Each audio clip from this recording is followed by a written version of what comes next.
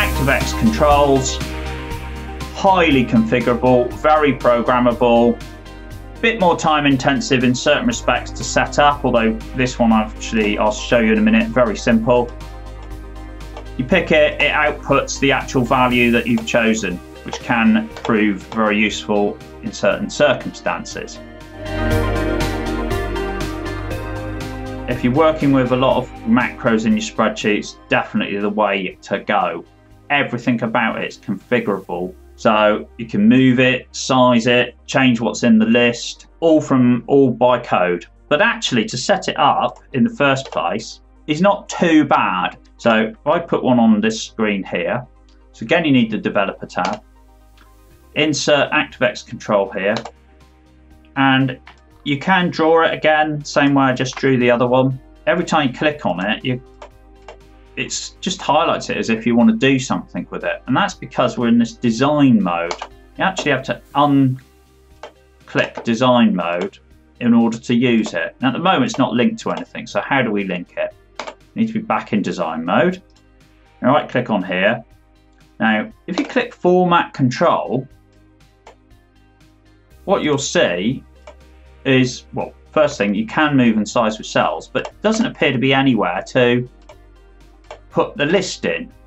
Now the reason for that is that it's all in something called the properties box. So if we go onto properties, you can see, now this is what I mean by highly configurable. You have all of these things that can be changed. Not only can they be changed directly by typing in, but you can also change them with VBA code just by saying the actual code would be ComboBox1 in this case, dot whatever property equals, and then whatever you want to change it to. But anyway, to keep things simple, list fill range is your range of cells. Now, unfortunately, you can't just do this, right? So list fill range, you have to manually type. So we can see it's B3 to B15.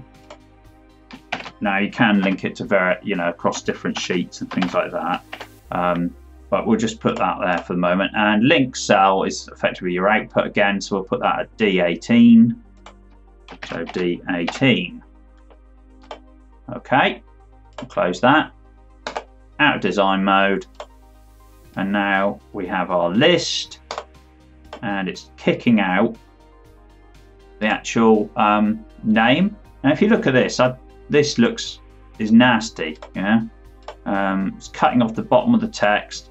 And part of the reason for that is that it's set with all this sort of 3D marking and stuff. So luckily it's all pretty configurable. So go back to the properties code. You can go to categorize actually, and then you can look at just appearance things. So special effects sunken, I'm going to go with flat, so now you can read it straight away, so that's good. Border style, we're going to put border on because otherwise when we click out of it you wouldn't have seen it. So you can see now we've got this border on it. But you can have things like different colours of font, and actually, although using VBA you can put any colour font in this. So, oops, I want to do that, right? So I'm going to put it back to desktop. Back colour as well, same thing, have any colour of background.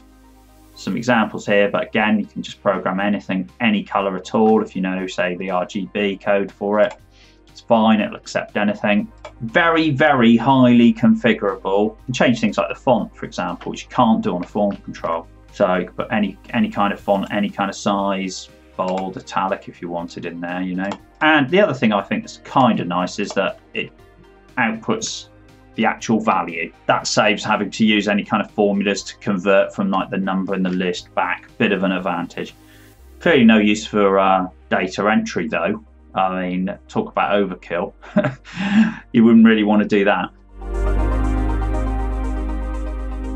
If I go back into design mode, for example, and right click, you can go view code.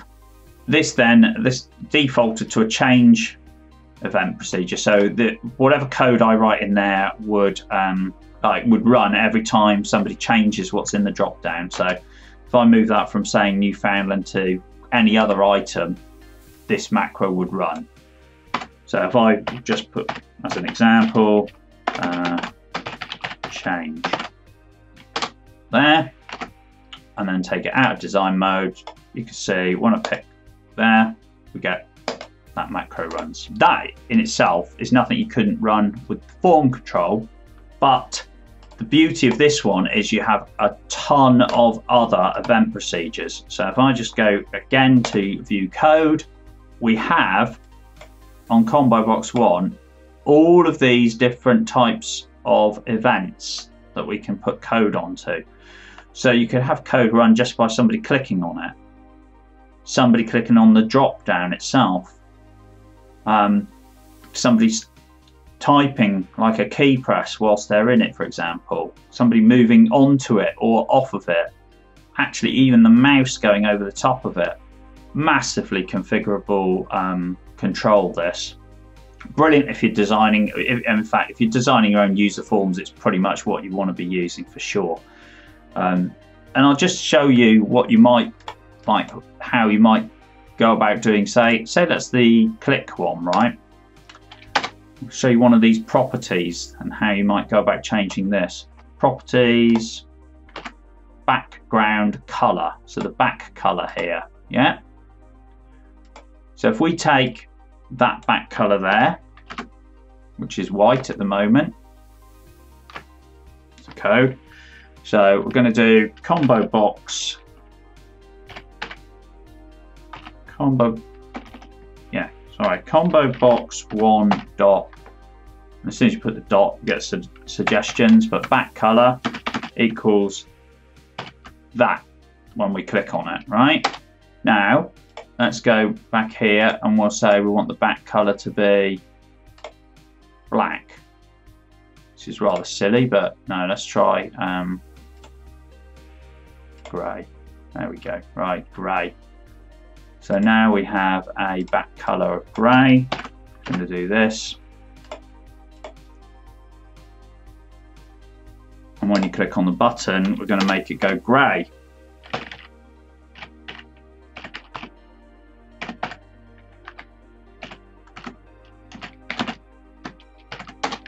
Right, so now what we've got running is, take it off design mode, classes properties. So now when we click in it, of course we've got all manner of events firing. So it's white when something's selected, and the moment we click on it, it goes grey. The moment we change it, we get this change thing firing. All total waste of time, but just a demonstration of what we can do. ActiveX controls are going to be total overkill for most everyday needs, but absolutely brilliant for running, you know, heavily laden coded spreadsheets or stuff you really want to pin down. Absolutely brilliant at the very top end of it. Hope that was useful. You know, good luck building your spreadsheets with the drop down lists.